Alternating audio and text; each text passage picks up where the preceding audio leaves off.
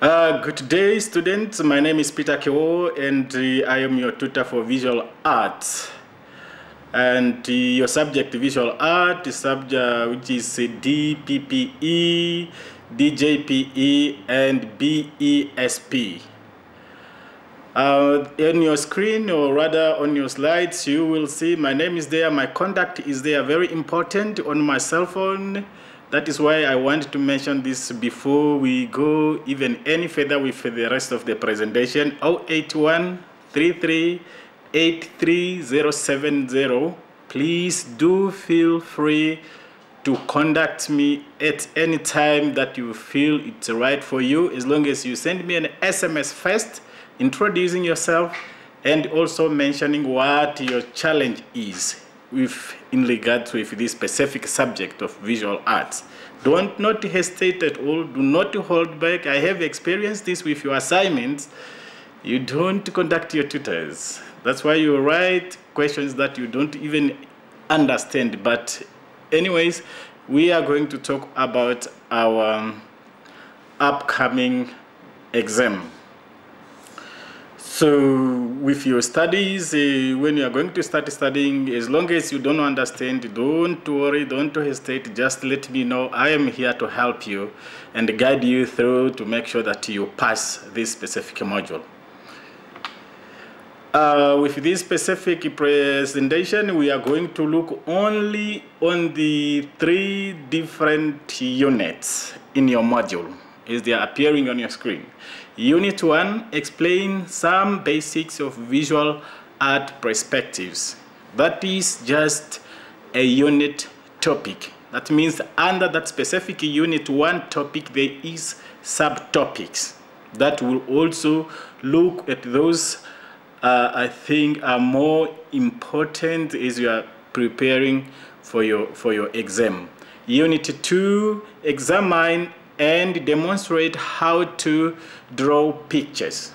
Examine and demonstrate how to draw pictures. Unit 3, clarify and demonstrate how to make models. Unit 1, it's about the basic visual arts perspectives. Basic visual arts perspectives. So in that unit, you will learn that you'll be talking more of the theory about visual arts, about the importance of visual arts and why visual arts should be taught or introduced to the pre-primary schools education. In Unit 2, it's about examining and demonstrating how to draw pictures. It's about the how to draw.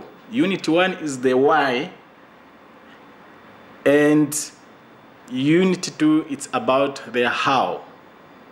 Just don't confuse yourself.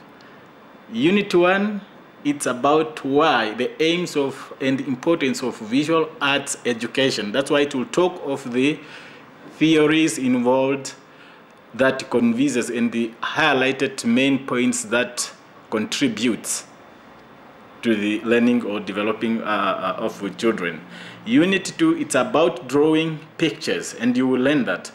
Clarify and demonstrate to make models. What is making? The difference between drawing and making. Drawing, you are drawing using a pen, using a pencil.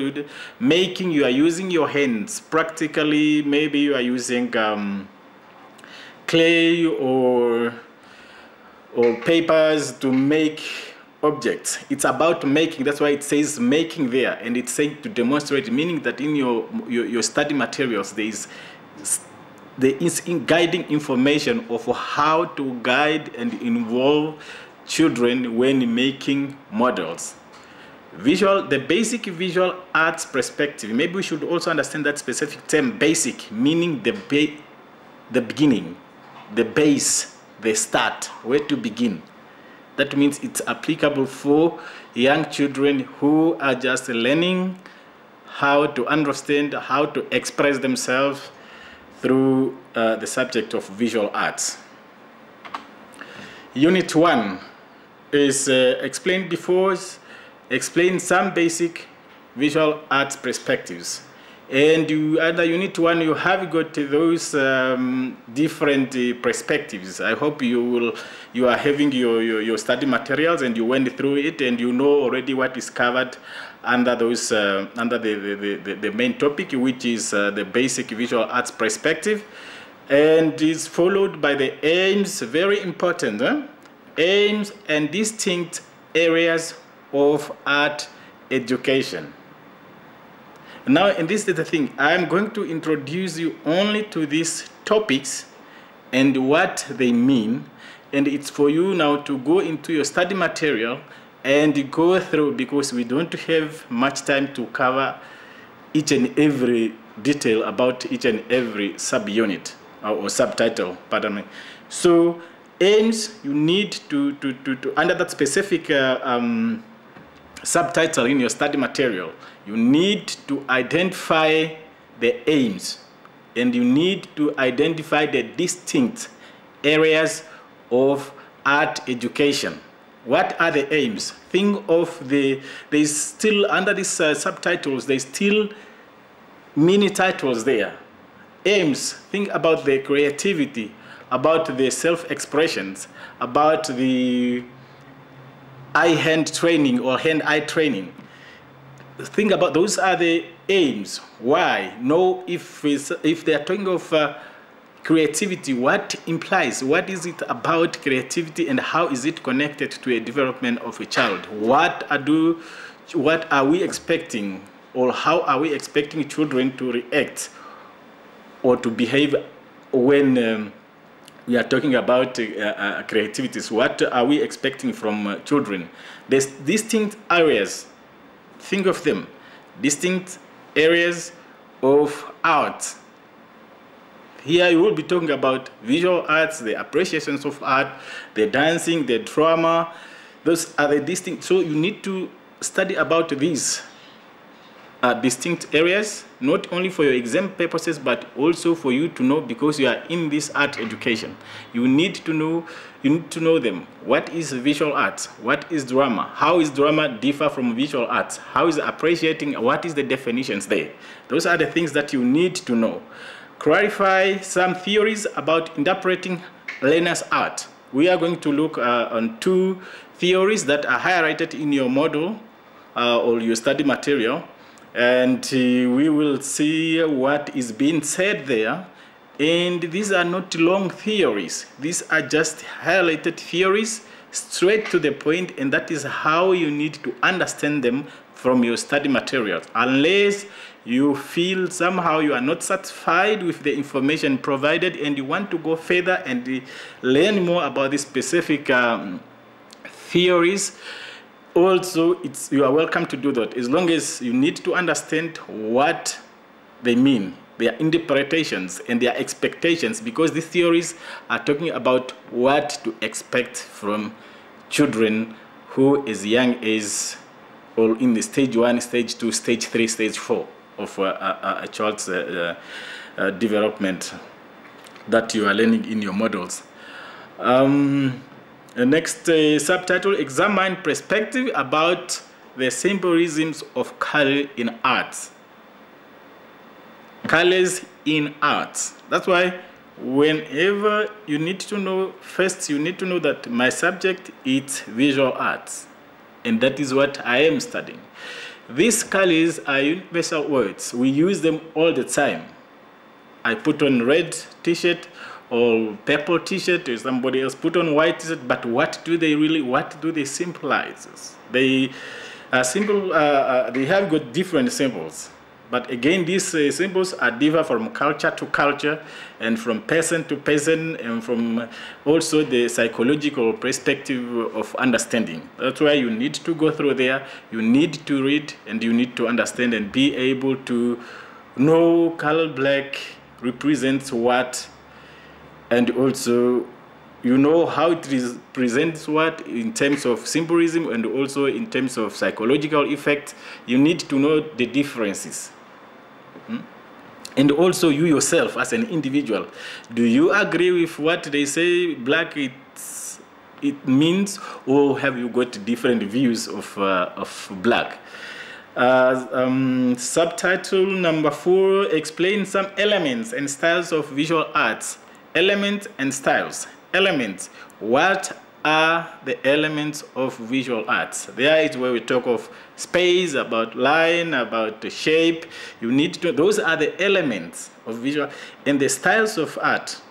Styles of art, we'll still talk about them on the next slides, but styles of art, let's say this is the generations of art, from old school to the art that we call contemporary art of today. So artists, specific different artists, they have different styles of working.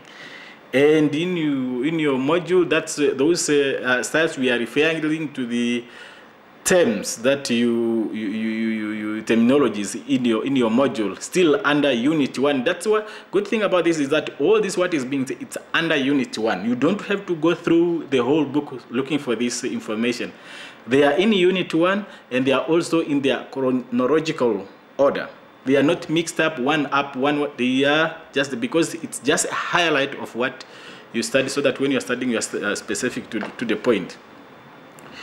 So the styles, it's those terms you see there: cubism, exponential, and surrealism, and those type of what we will look at them later on. Analysis of the application of visual arts in craft and advertising. That is one Piaget stage of development. That's one theorist. So the stage of development, you have got, you have them in your book, those Scrabble, and learn about them. I don't need to go with, for you inside there, because it's there. You just need to learn. You need to learn the differences.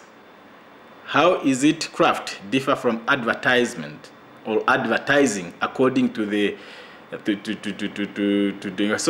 pardon me there. Analyze the application of visual arts in craft, advertising, and in the stage of development. It means it's 3 different topics. In craft, advertising, maybe learn to compare the two. How is it craft differ from advertising? And the theory, stage of development, learn them as they are in your module, because there's a name of the stage there, and there's age group for that specific stage. Be able to know this type of a drawing, it's likely to be drawn by a child who is between age of 3 and 7, and this is the stage that is applicable to that. Unit 2, examine and demonstrate how to draw pictures. Picture is worth 1,000 words in education. I think it's supposed to be art education there, but yes, art education, between in and education.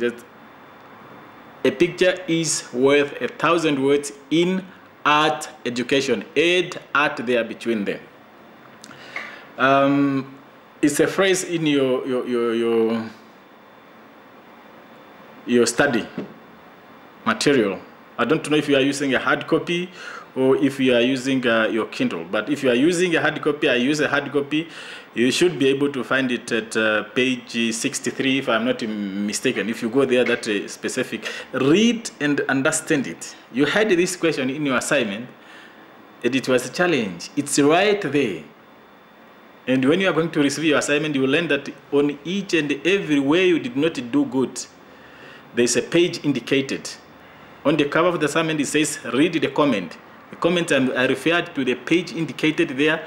Go in your study material, go to that specific page, and identify the possible answers to the question that you have failed in your assignment. Because your exam is not far from your assignment. It's just a sort of, your exam is just a certain part of your assignment, because in your assignment you are asked to explain more, because you have got the time, you have got the study materials, but in the exam you are very limited. You must only write what your have studied and what you are able to remember at that specific time of your exams. Different tools needed for painting. Painting. There is many different activities in your study materials. Painting, making objects, craft, and making models. But what does the slide say? Different tools needed for painting activities. So you need to understand the concept, this theme or this topic, painting. When you're talking about painting, what is it about? What materials do I need? What tools do I need? What is the difference between the tools and materials? A brush, maybe it's a tool. You need to figure that out. So that's why I'm only giving you the shortened version of more that you have to study and prepare yourself. So this slide, consider this the topics here as your guidance. Make sure that you are under those topics, but there are still more slides to come. That means the information will get a little bit more specific as we go. Lines and patterns. Lines and patterns. And color theories. Lines. Lines. I don't know if I should, but let me try to demonstrate for you here. Line. That is when it's one.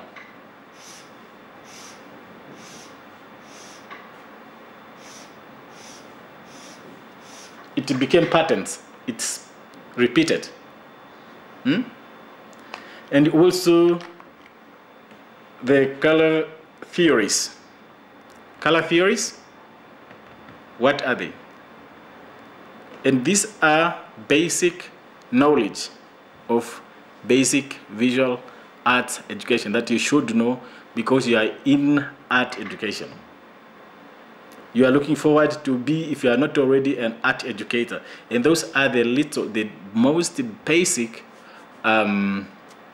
knowledge about visual arts that you need to prepare yourselves. Texture, shape in art. What is texture? What does texture mean in art? What does it mean? Art. Let me give you a practical example as you are seated there. Feel your book, your paper, material, feel it. Is it smooth? Is it cracking? Is it aggressive, like making you pain? You feel sure when you are touching it? Or how is it? Feel your t-shirt. Is it smooth, or is there the surface is not that maybe smooth? Because whatever that you feel there, whatever that you feel, it should be part or what we call textures. Anyway, walls, that feeling. But in art, sometimes a painting, you don't need to touch it to make sure that here it's textured or not. You look at it and the textures must react in your eyes. When it's busy, you must be able to feel that, because pictures in books are printed. So your eyes have to make that feeling that when you look at it, do you think it's a smooth? I think if you go in your books, if you look at the old school painters, they used to be smooth when they are painting. And as time goes on to contemporary art, the art of today that we are in now, you realize that some painters are rough. They appear to be rough. That's why they are creating textures there. But anyhow, you need to learn what are the textures and what are the shapes. And all this is coming from your study material that you have. Only if you feel you are not satisfied, then you can go beyond that and do more research. Printing and how to involve learners in printing activities. Know the printing process and how you, as an educator, guided by what is being said in your study guide, how do we involve children in painting or printing activities? How do we involve them? That process, those specific guiding instructions are in the book. Don't put them away and put yours there. Read it, for sure you'll be able to understand that actually you don't need much of extra things apart from what is being said. That is the process that you are guided to use if in case you are doing a printing activity with your students in class or your learners in class and you need to involve them. Now here is the difference that you need to understand, because that is where most of students get confused. How to prepare for printing activity and how to involve printing learners into the printing activity. It's two different things. Preparation, you are putting all that is needed together before class started. Involving, you have it already. It's only a matter of following the right process, how to make now student or learners execute or do what they are supposed to do with the materials that are already there. So already prepared, and you are not asked about preparation, you are asked on how to involve learners in labor. I mean, the statement says how to involve learners in a printing activity, not how to prepare learners for printing activity. You are already done preparing. Now is the how can they be part of the project or the activity. Developing learners' self-image, communication, and group word skills. How do we do that? Is we are guided by instructions in our study guides, using visual art as the tool, our visual activities as tools to help learners develop their self-image. Remember, you have got different varieties of learners coming from different backgrounds in your class. Some they proactive, they talk. Some are introvert, they are very quiet, they keep information to themselves. How do you install that?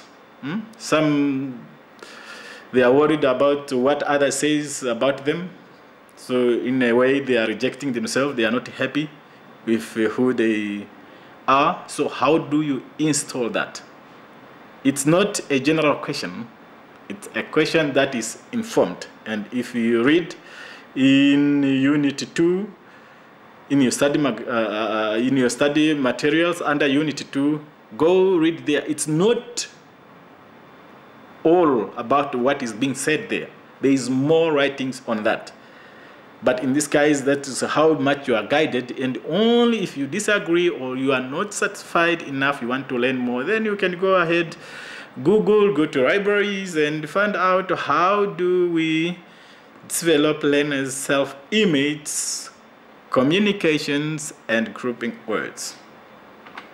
Unit 3, very short, clarify and demonstrate how to make models, the relationship between shapes and the meaning of symbolism or symbolism in arts.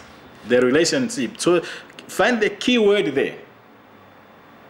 What is expected? You to be able to differentiate what is shape and what is a meaning in visual arts. So what is the relation? How are they related to each other? The value of creative activities such as modeling. Value is the keyword there. So what value, what does it add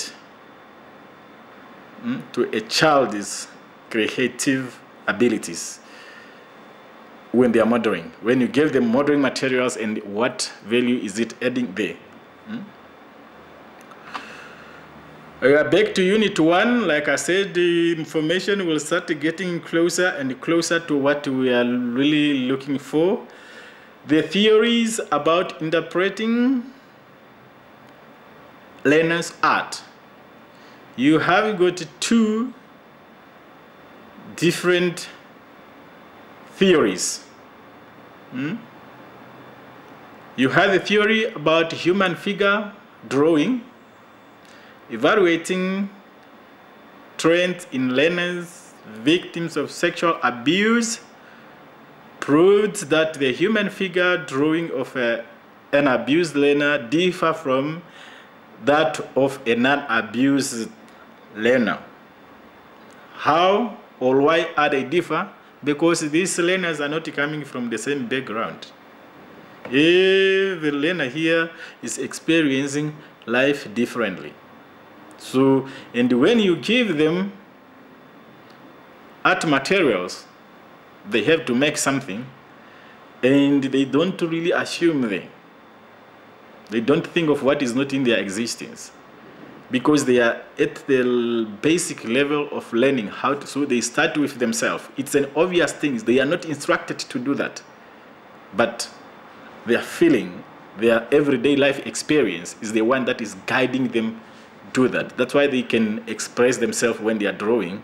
And as a teacher, you will be able to identify these types of drawings. How do they differ? How are you able to tell that? No, actually, there is a challenge in this learner's drawing.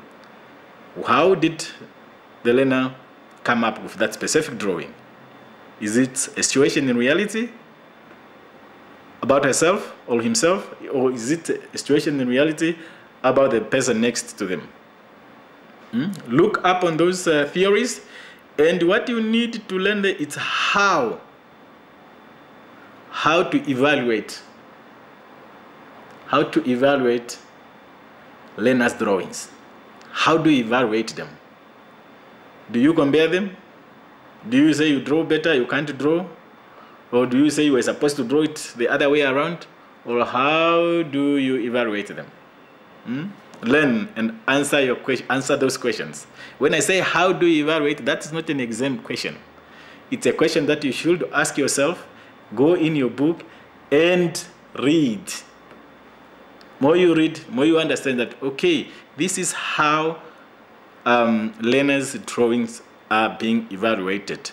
What do I put into considerations as I am evaluating a learner's drawing? What do I look at? What do I expect? Also, the second theory, learners' arts as a helpful index of anxiety and self-esteem with plastic surgery. Recorded drawings of his patients and before and after plastic surgery, and observed very clear differences. You need to learn about what you should know is self-esteem. Read under that theory, be able to observe and understand the differences. And the theory of Piaget's stage of development, you have got the stages there. First stage, scribbling, between 2 and 4. That is the age group. You have the pre-primary or pre-semantic stage or symbolic stage between 4 and 7. The 7 age group again. Then you have got the semantic stage, which is between 7 and 9. You have got the realistic stage between 9 and 13. So if you happen to look at these different stages, and as you are looking at it, because in your book or in your study materials there is illustrations of drawings done by children at that specific group specified in your, be able to compare them. How did the child develop from stage 1 of scribbling to stage of the decision stage between 13 and 16? What changes there? Is there any progress happening at all? Because this is what you need for you. You need to know and be able to describe, and it's very important that you know the differences between these stages. Don't say scribbling while you are giving a realistic stage explanation or description. Realistic, because the realistic stage, what is the keyword there? Realistic. What does realistic means in your general English? So you need to understand decision. What does decision mean? Especially in that specific stage, the decision stage between 13 and 16. Do you think then the learner there is able to decide on what to draw and how to draw it? It's under Unit 1, so all this information on the theories are found in Unit 1. Unit 1 continues, perspective about the symbolism of colors in art, emotional reaction of color and uses, and the psychological effects of colors. Emotional and psychological effects of colors. What is the difference between the two? What is the link? That is what you need to know. You need to be able to identify the differences between the two. In terms, you have to compare. Color theories, types of colors. Remember, we are learning about the basic colors. Color wheel. What are the first colors on the wheel that makes up the color wheel? Color schemes, color harmony, use of color in arts, the color wheel. So it's just this information. That's why you see they are dotted. Color, type of colors, color schemes, color harmony, uses of color in art, the wheel, the color wheel.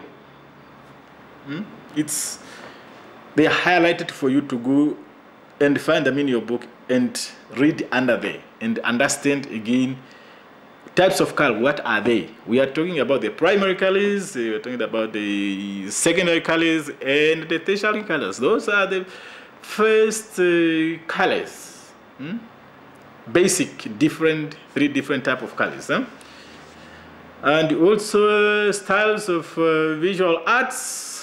You have got the renaissance, they are surrealism, symbolism, tone, connective, color wheel, chrome, baroque, impressionism, cubism, and impression. What is the difference between the two?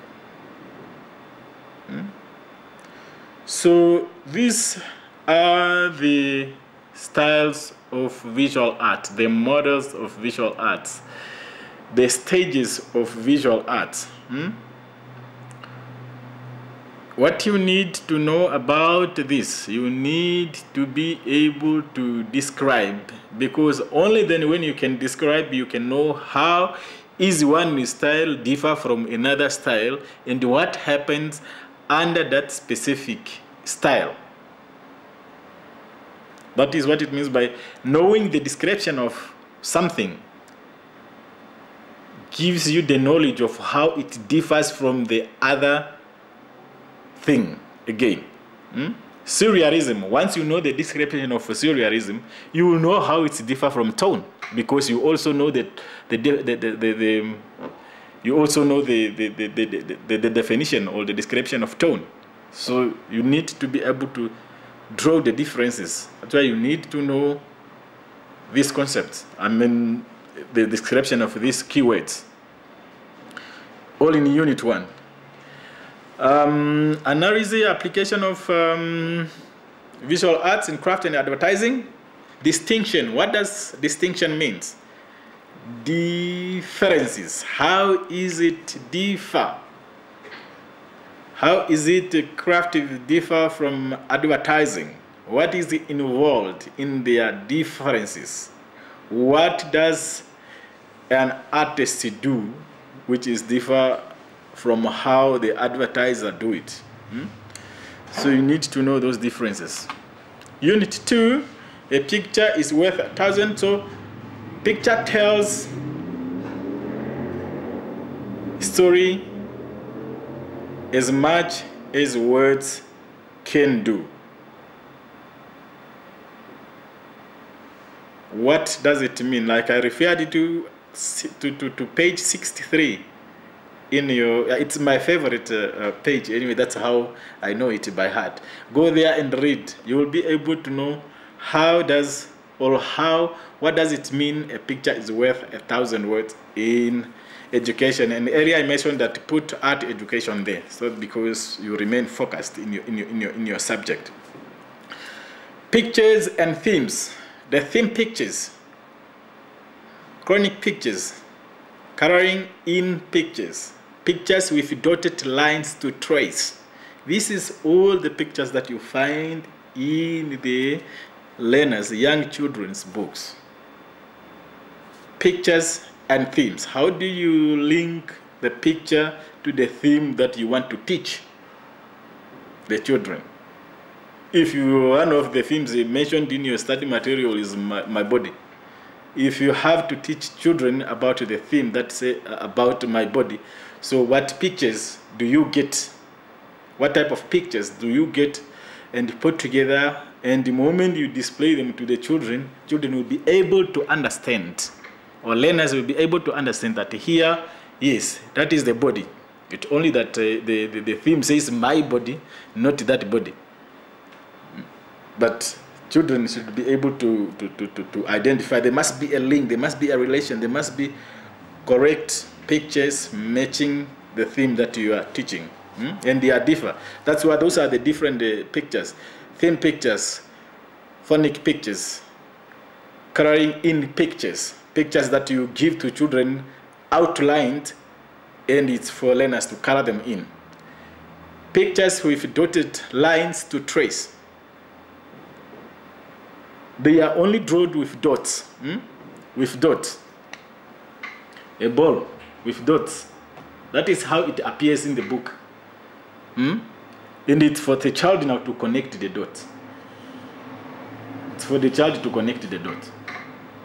And when they connect, the dots are connected, I think it can ring now to color in pictures, because now the child will get another different picture and they color in what? They color in. But when you give to them, it's all in white, so it's for the learners or children to color in. Lines and patterns. Line activities for the pre-primary learners. Patterns as a principle of repetition. We talk about line when it's one, and more you repeat them, they form patterns. What is pattern? Look at the top or the t-shirt or the jacket you are having on now, or the next person. Is there any pictures on it? Is there any decorations on it? Those are the patterns we are talking about in visual arts. Patterns. Repeated patterns.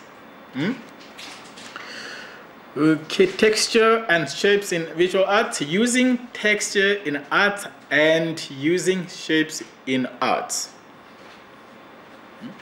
How do you use textures in art? How do you use shape in art? So what you need to know here is what texture is, as we have spoken about it earlier, and also what shape is. And then you refer to visual arts. And this is not about your here it's not about testing your general knowledge. It's about what is provided and in your study materials. So you need to read so that you are able to differentiate. You are able to, if you are asked to compare the two, how do you use texture in art? How do you use how does using texture in art differ from using shapes in art? How is the process differ? You want to know the differences if you don't know the process of textures and you don't know the process of shape. You need to know the two differences.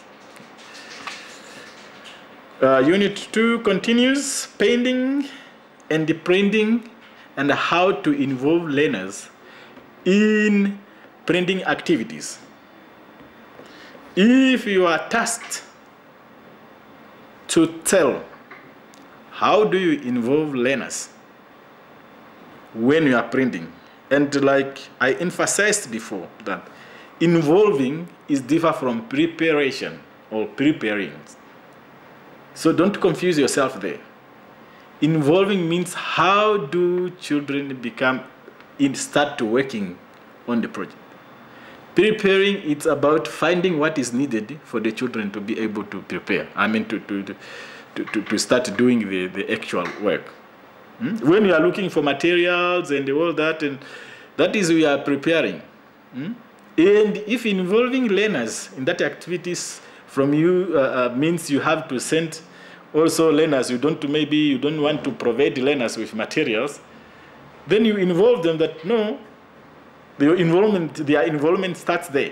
When you ask them to bring materials from home, that's where their involvement starts. It's got nothing to do with what the materials that you brought along. That was you preparing. So that's why what you need to know there, it's how to prepare learners in either painting or printing activities. But here you are instructed to start from the preparation, motivation, identification of the problem, the practice, experiment, or learning or lesson learnings, executing meaning doing, and how are you going to evaluate and appreciate. Evaluation means now that the learners are done with their executions, you are looking, that time when you are looking and you are judging, trying to see where the learner did well, where the learner did not do well, did not convince you that much, that you are, and how do you appreciate them. Printing activities, process. What is involved? Materials, what materials do you need? Tools, what tools do you need when you are printing? And the methods, what is the procedure there? How to develop learners' self-image, communication, and group word skills. It involves several steps to develop a positive image in a learner. So what is the process? It involves several steps. The steps. What are the steps? That is what the instruction says. It involves several steps to develop a positive self-image in a learner. Read in your book under Unit 2, and perhaps you will find those steps and learn and know them, so that tomorrow when you are working with children, don't just look at them when they feel even hopeless about themselves. Be able to guide them. Unit 3, clarify and demonstrate how to make models. The relationship between meaning, symbols, and art. So what are the unfamiliarities? How is it shaped? Unfamiliarities, that means how is shape differ from forms? What is the difference between the two? How are they differ? You want to know how they differ if you don't know what shapes in visual arts is, if you don't know what forms in visual arts are, if you don't know, you won't know how they differ from one another. And how do you get to know? It's by reading in your module. Why do I emphasize that much that read your module? It's because I'm just coming from the experience with your assignment. You have got the study material at home. Some assignments, I don't want to demoralize you or to feel bad, but some of you did not even open the study material. You just answered from your general understanding, which is not wrong, but you have to be guided by instruction given in your book, so that only that we will be talking about the right, or so that we can be on the same page when we are talking about the forms and shapes. Study materials recommended for you to contact during your exam. If you have got a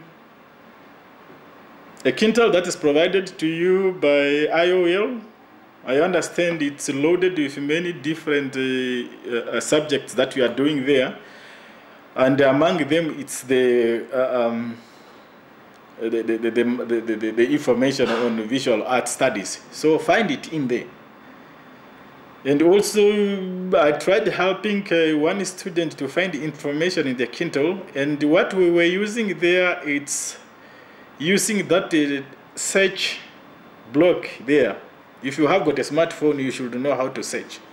circle, sometimes with a stick there, or that's a circle. You click there, it gives you a bar where you should write. Type in the keyword in that specific sentence where you don't understand. In case we have got in our study material, recommended IOL study guide and Kindle. If I want to know recommended, I type in recommended there, then hit enter.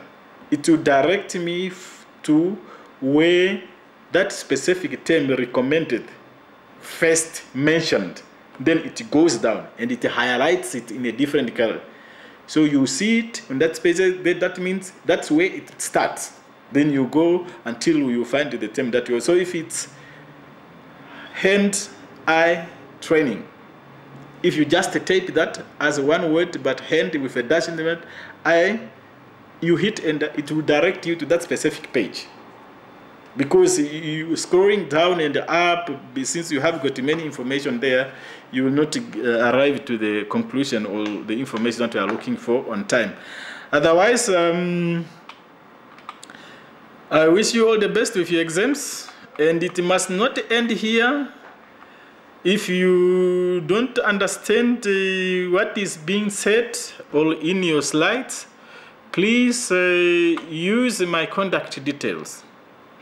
It does not have a limited time of when to contact me. No. The procedure there is first you text. I am so and I'm preparing for my exams and I don't understand something you mentioned in the presentation and I would like to have more clarity on that. What do you really mean? But don't ask me, is that the question in the exam? No. When I say the how they describe, it's for you to be able to ask yourself those questions and see, are you able to tell? If you are able to tell, that means you understand. If you are not, that means you need to go back in your book and read and make yourself understand.